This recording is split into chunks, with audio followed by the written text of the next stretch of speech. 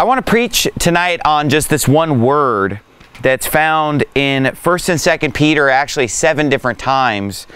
And that word is the word precious. In verse 1 here, it talks about how we have obtained like precious faith. And it talks about in verse number 4 that we've been given exceeding great and precious promises.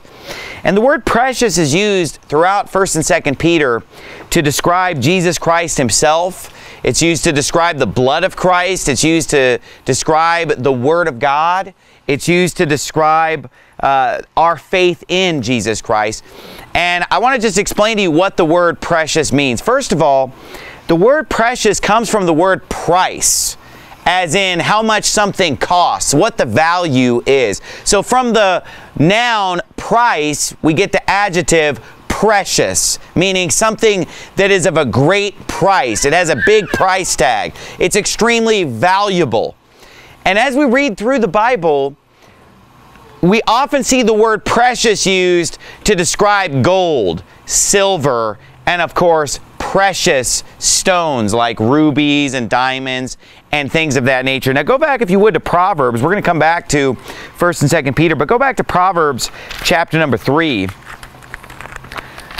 So the word precious is often associated with things that are valuable in a physical sense, in a fleshly, carnal sense. What the world would think of as precious today. They would think of gold as being very precious commodity, or jewelry and diamonds and things like that. But the Bible tells us that spiritual things are what are actually precious in the sight of God and what ought to be precious in our sight. Now, if you would go to Proverbs chapter 3, while you're turning to Proverbs chapter 3, I'm going to read for you from Proverbs chapter 20, verse 15. The Bible says, "There is gold and a multitude of rubies, but the lips of knowledge are a precious jewel." So the Bible's saying, yeah, there's gold, there are rubies and things like that. But what's really valuable is if you can find someone that can speak to you that actually knows what they're talking about. The lips of knowledge. Someone who can actually speak the truth to you and give you real knowledge. That's way more valuable than just physical things like gold and rubies and things like that. Look at chapter 3 of Proverbs. It says in verse 13, "Happy is the man that findeth wisdom, and the man that getteth understanding. For the merchandise of it is better than the merchandise of silver, and the gain thereof than fine gold. She is more precious than rubies. And all the things that thou canst desire are not to be compared unto her. Length of days is in her right hand, and in her left hand riches and honor. Her ways are ways of pleasantness, and all her paths are peace. She is a tree of life to them that lay hold upon her, and happy is everyone that retaineth her." And the people of this world today are looking for all the things that are listed there. If we ask them, what is valuable to you? What do you think is the most expensive thing, or the thing that you'd give all your money to have? The things that the world is after are living a long life, having safety and health and prosperity and all the things that are listed in this passage. And the Bible says that a spiritual thing like wisdom that starts with the fear of the Lord is more valuable than any of those things. It's a more precious commodity. Now go to 1 Samuel chapter number 3. Go to the left in your Bible toward the beginning until you find 1 Samuel chapter number 3. The world is seeking happiness today, but the Bible says, "Happy is the man that findeth wisdom." Amen. The Bible is seeking for riches and wealth, and the Bible says, no, wisdom is more important than those things. Wisdom is found in the Word of God.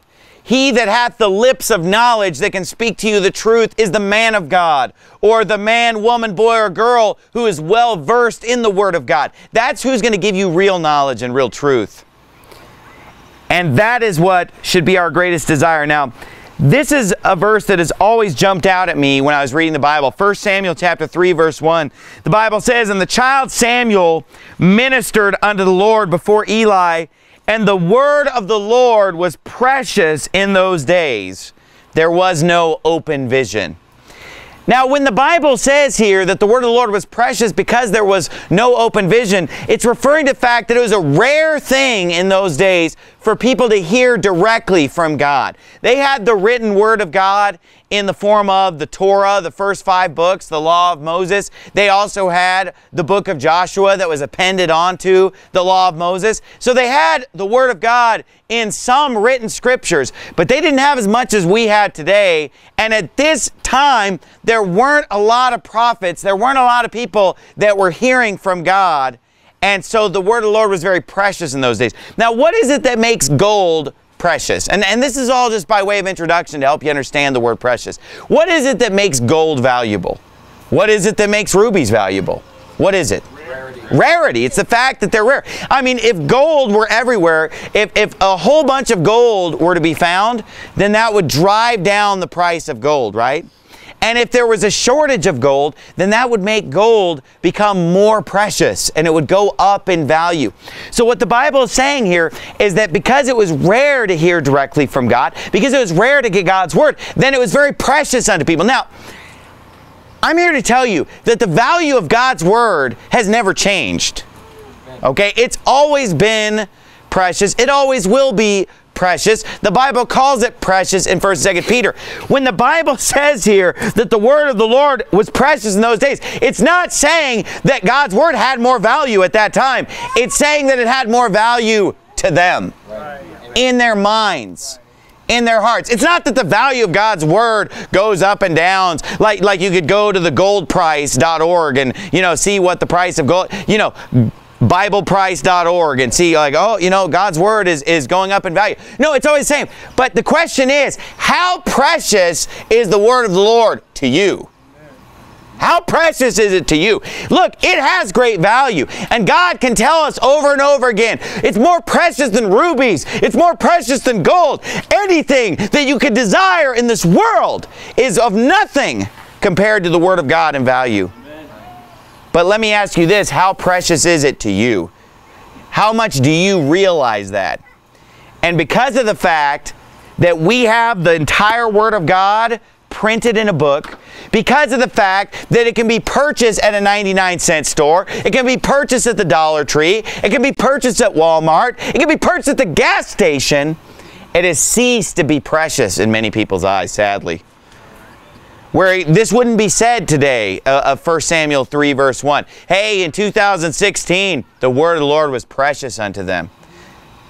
But just because it's readily available, just because it's easy to get to, it ought to be just as precious to us as it was here in 1 Samuel 3, where Eli gets all excited in this passage. When Samuel gets the word of God and he says, tell me the word of God, Samuel. And he said, don't you leave anything out. I forbid you to leave out a single word of what God has said to you. I want to hear every word of it. Even if it was negative, he said, tell me everything. Don't hide anything from me. Is that the desire that we have of the word of God today? Is it precious unto us that we would desire to hear every word? Now go, if you would, to 1 Peter. We're going to look at what the Bible teaches in 1st and 2nd Peter. And the reason that I choose to preach from 1st and 2nd Peter on the subject of God's word being precious, Jesus being precious, the blood being precious, is that the word precious is used a lot in these books. That's always stood out to me when I read 1st and 2nd Peter. Just for how short these books are, it uses the word precious over and over again. In fact, I'd say it's a theme of 1st and 2nd Peter. How precious our faith is. How precious Jesus is. How precious the Word of God is. What's Peter trying to tell us in these books? He's trying to get us to understand the value of what we have. And a lot of times we don't appreciate things when they're not rare. When we lose something, then it becomes valuable to us. When there's a shortage of something, it's valuable. When God stops talking to people and there's no open vision back in the Old Testament, all of a sudden the word of the Lord gets precious unto people. Here's my question. Why didn't they want to hear it when it was prevalent? So God's trying to admonish us in these books to understand the value of what we have. Not to get all caught up in the value of what this world promotes to us, but to understand the value of what we have spiritually. So let's go through 1st and 2nd Peter And let's look at some of the things that the Bible says are quite precious. Now go to 2 Peter chapter number 1. Let's start there where we read before the preaching. 2 Peter chapter 1 verse 1, the Bible reads, Simon Peter, a servant and an apostle of Jesus Christ, to them that have obtained like precious faith with us through the righteousness of God and our Savior, Jesus Christ. Grace and peace be multiplied unto you through the knowledge of God and of Jesus our Lord, according as his divine power hath given unto us all things that pertain unto life and godliness, through the knowledge of him that hath called us to glory and virtue, whereby are given unto us exceeding great and precious promises, that by these ye might be partakers of the divine nature, having escaped the corruption that is in the world through lust. So first of all, the Bible is telling us how precious the Word of God is, how precious that knowledge is. Did you notice how he kept saying the word knowledge? You see, faith cometh by hearing, and hearing by the Word of God. The precious promises are given unto us by the Word of God. And through the Word of God, we have the knowledge that can give us everything we need. Look at verse 3. I love this. According as this divine power hath given unto us all things that pertain unto life and godliness, through the knowledge of him that hath called us to glory and virtue. You know, I was out soul winning this week, and I knocked on the door of a Mormon and I said, hey, do you know for sure if you died today that you're going to heaven? And he said, well, I got a question for you. Have you ever read the Book of Mormon? And I said to him, do I have to read the Book of Mormon to get to heaven? He said, absolutely. Absolutely, you have to read the Book of Mormon to get to heaven. You know, then I walk a few doors down the street and I knock on the door of a Roman Catholic. And he says, you know, where do you get this idea that the Bible's all you need? This sola scriptura. You know, what about the councils? What about the traditions of the fathers and the church fathers and the church councils and the pronouncements of the Pope and all these different, you know, the Bible's simply not enough. But according to the Bible, we have everything that we need that pertains to faith and godliness. The Bible says we're complete in him, in Christ. And Christ and the Word are inseparable. The Bible says in the beginning was the Word. And the Word was with God, and the Word was God. The Word became flesh and dwelt among us, and we beheld his glory. The glories of the only begotten of the Father, full of grace and truth. And so Christ is the Word. And the Bible tells us that we're complete in him. And the Bible says that all Scripture is given by inspiration of God and is profitable for doctrine, for reproof, for correction, for instruction in righteousness. Watch this. That the man of God may be perfect. Perfect meaning complete. Thoroughly furnished unto all good works. So, according to the Bible, if I have the Scriptures, I'm complete. This is all I need. And not only that, he said, I am thoroughly furnished unto all good works. Meaning that if there's some work for me to do, that this book can't furnish me to do that work, that must not be a good work anyway. That must not be something that God expects me to do.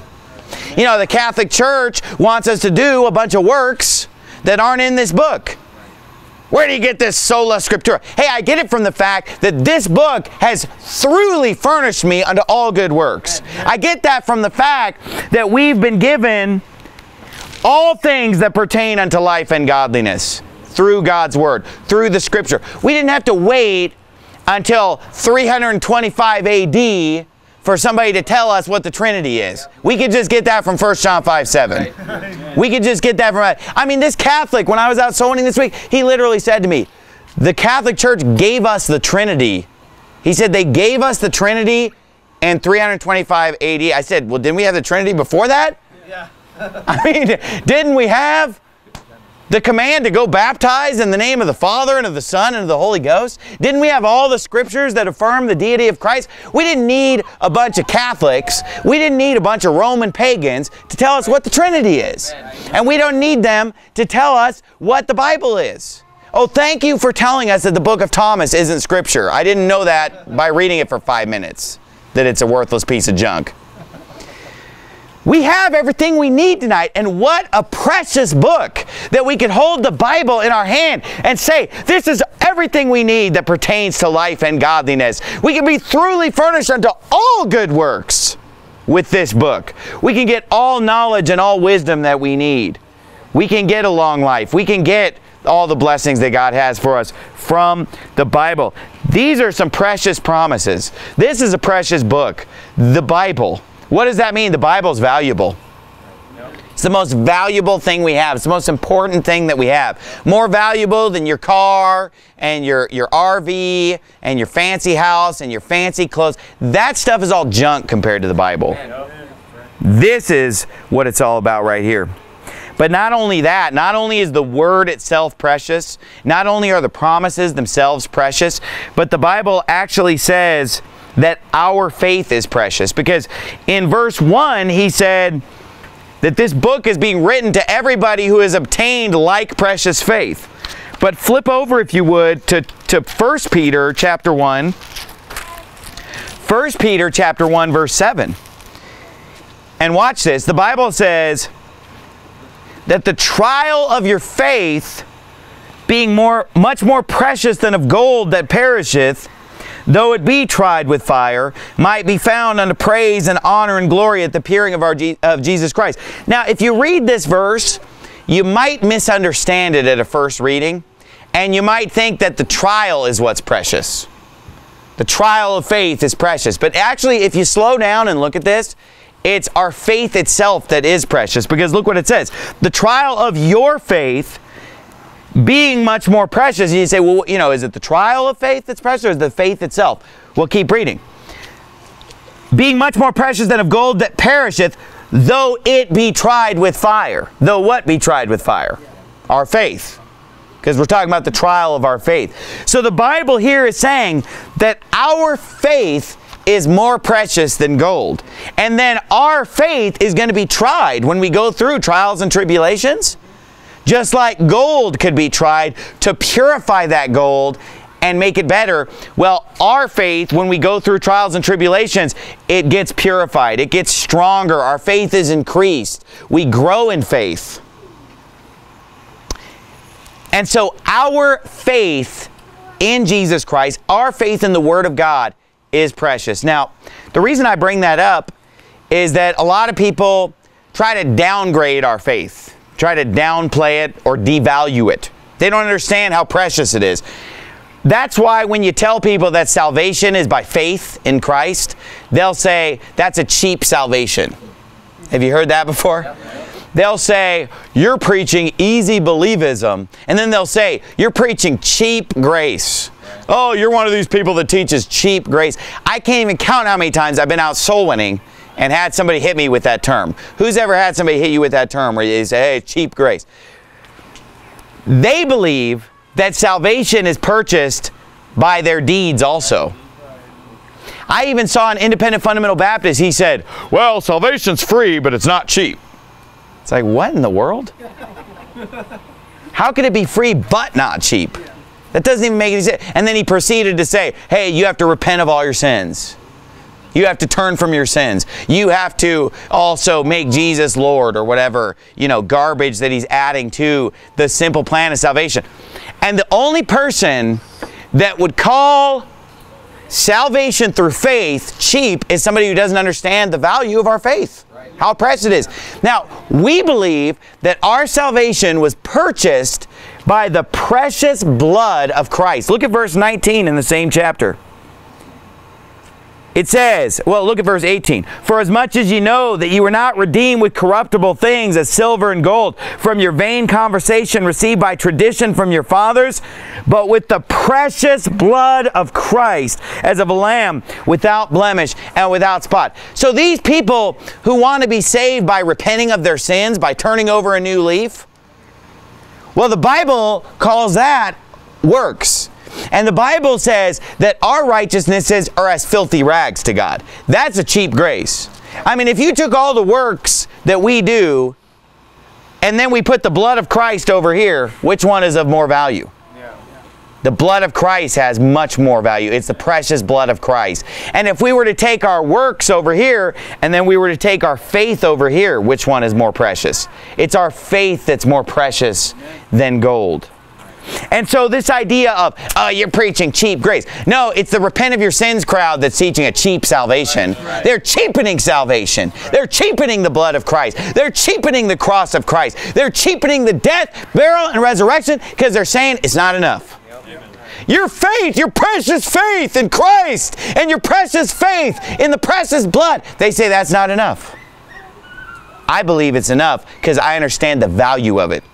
I understand how valuable our faith is. I understand how valuable what we believe in our heart is. I understand how valuable it is, the blood of Christ, Jesus Christ. Those are the things that are of great value.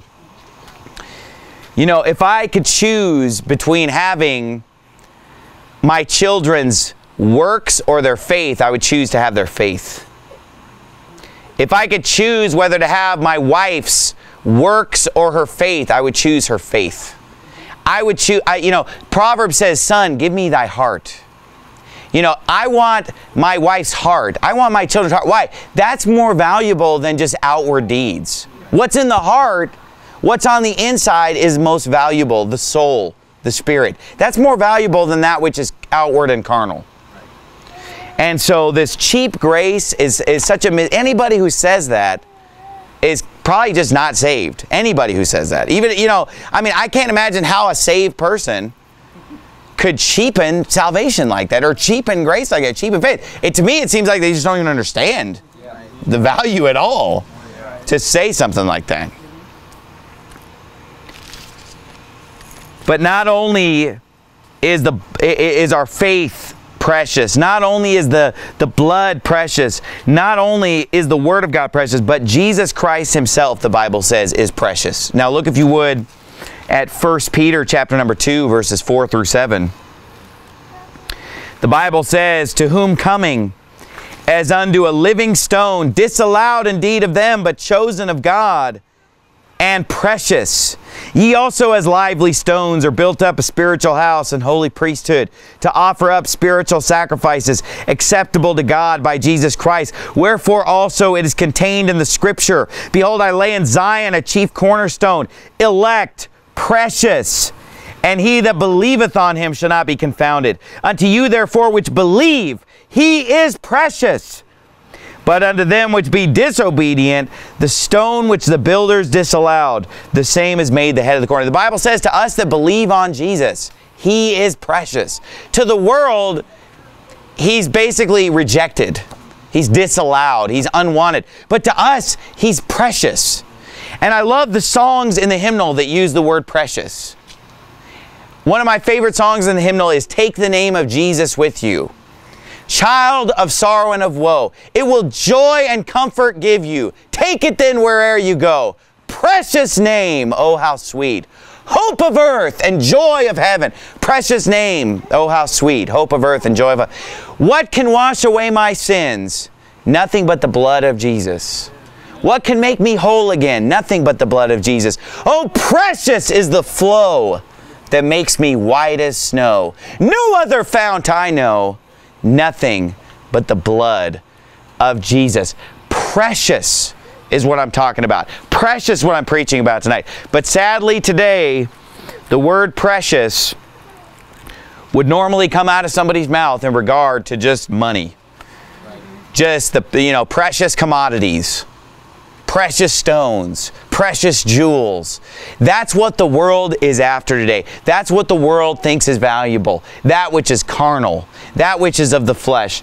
And children especially, and I've been burdened lately just thinking about the children of our church. Because, I love my children, and I'm watching my children grow up, and they're getting older, and there's more of them. So there's more to think about. And I look around at all the children that are being born, and all the babies and all the toddlers and the young teenagers now as they're growing up.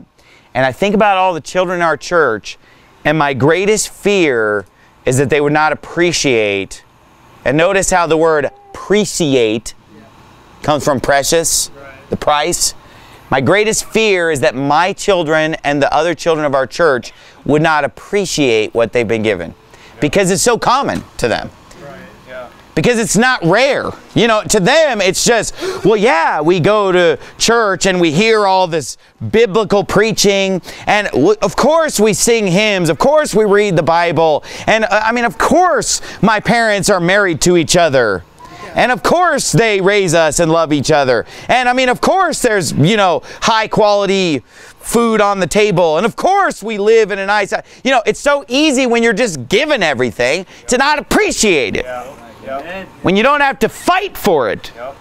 You know, I think about how many things from the Bible I learned on my own, where nobody explained it to me and I struggled and I figured it out on my own. Therefore, those things have value to me. I think about all the things I've learned reading the Bible on my own, and they had value to me because I worked to get them. I think about the times that I spent in churches that were weak on doctrine, that were weak on salvation, weak on soul winning, weak on separation, sermons that would have like one Bible verse in them or two Bible verses in them. Just shallow preaching. And then you get under some preaching that actually uses the Bible a lot and you really appreciate it. I mean, you're like, wow, this is great. I mean, this preaching is teaching me so much because there's so much Bible in it and I'm learning so much doctrine. And man, it's so great to be in a church where everybody just gets the simple truth that salvation is by faith in Jesus. Hello, that he did everything. And that we just receive it with the faith of a child and that we don't have to work for it or do it. I mean, people who've been in the church that was constantly confusing them with, well, you got to repent of your sins, or, well, if you're still living the same way, you're not saved. You know, they really appreciate that when they get into a church that's right on that. You know, people who are in another country and they couldn't get a Bible, or the Bible in their language was translated by some goofball missionary that was more interested in hunting, you know, wild zebras and elephants, that he didn't do a good job translating their Bible. And, you know, when they get a King James and when they start reading it, it's precious to them. I mean, it means something to them. It's a big deal to them. And you know, I pray that you children all you children over here and all you children around here, I hope that you don't grow up not understanding the value of what you have in your family and the value of what you have with your parents and the value of your church and the value of the Bible and the value of everything that you have. And then you'll go out into the world and see all the junk and the garbage and the filth that they have to offer and think, oh, that's precious. That's what's valuable. You'll see the casinos and you'll see the gold and the glam and the glitter and the shining junk that the world offers you, the fool's gold of this world, and you'll see that and think, oh, that's what I want to spend my life going after. I want to pursue that. I want to pursue the whorish woman. I want to pursue wealth. I want to be like a Robert Kiyosaki or whatever that guy's name is. Or I want to be like a Donald Trump. Or I want to be, you know, a millionaire. And I want to follow after. You know, I heard some guy give some speech the other day. He's talking about living the good life. But when he said the good life, you know what he means? Having money. That's not the good life, friend. The good life is the Christian life. The good life is the life with Jesus. The good life is a life in church. The good life is the life when you stay married. The good life is the life when you raise your children and you're faithful to your wife and faithful to your children and faithful to your job and faithful to your church. That's the good life. Amen. Amen. Tell me about a good life that these worldly millionaires are living. Listen, kids, it's junk.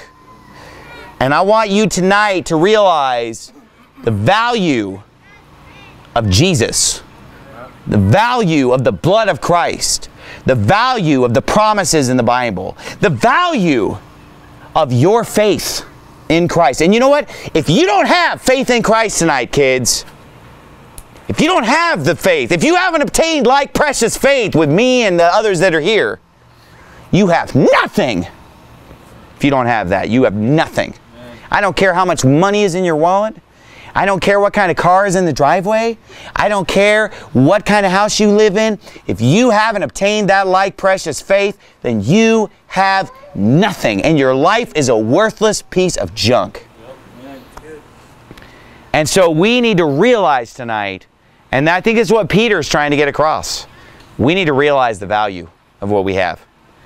We need to understand that Jesus and the Bible and salvation and our faith are the things that are the most precious in this world. And we should thank God every day. And don't be like the people who lived in periods where the Bible was prevalent and then it wasn't precious. And then God had to hold back the Word of God for them to start appreciating it again in the days of Samuel. Let's bow our heads and have a word of prayer. Father, we thank you so much, Lord, for all the exceeding great precious promises you've given us, Lord. We thank you for the precious gift of your Son, Father. We thank you for the blood. We thank you for salvation. We thank you for the Word, Lord. Help us to appreciate it, take it off the shelf, read it, and to realize that all the junk that the world offers is just, it's dung in comparison with what we have in Christ. And in Jesus' name we pray, amen.